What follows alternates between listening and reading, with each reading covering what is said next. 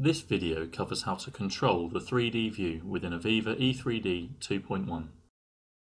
The view limits are automatically defined with the first element added to the 3D view. Add the element Pump 1 to the 3D view.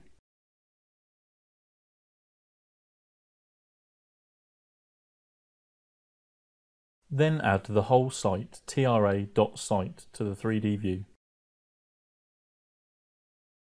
The parts of the model that are outside the view limits are hidden. To extend the view limits to the draw list content, select the Extents tile from the power wheel.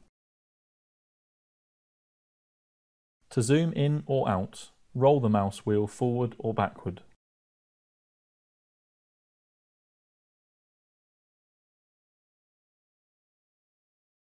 Note that the zoom is centered on the cursor position.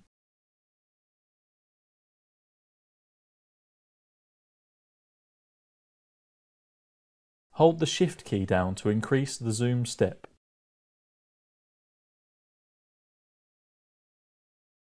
Hold the Control key to decrease the zoom step.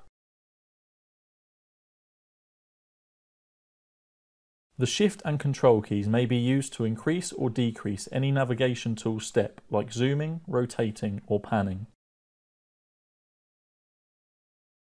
Additional zoom tools can be found in the View tab, Group Control.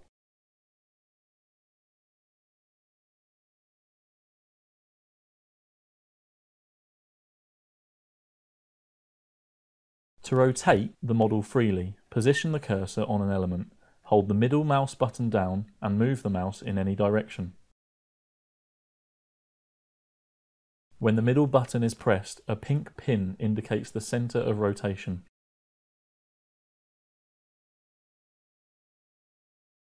Also, the view direction can be controlled by selecting an orthographic or isometric point of view. Click the Look button in the View tab to select a predefined view direction.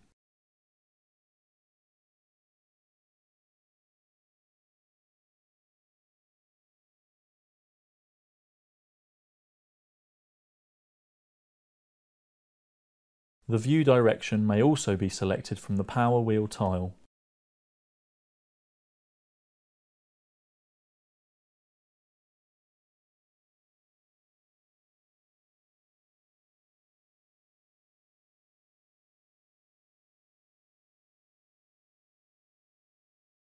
And also by clicking the labels on the power compass.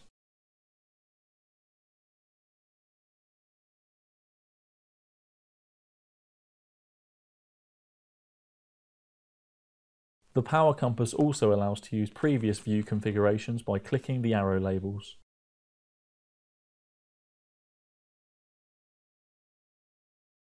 To pan the view to a specified location, click the middle button whilst aiming the position to center.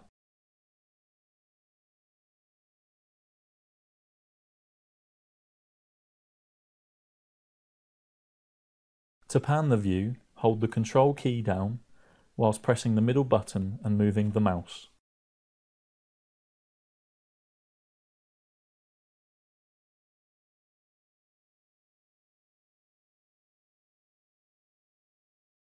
To center the view on the current element, click the Center View button in the View tab.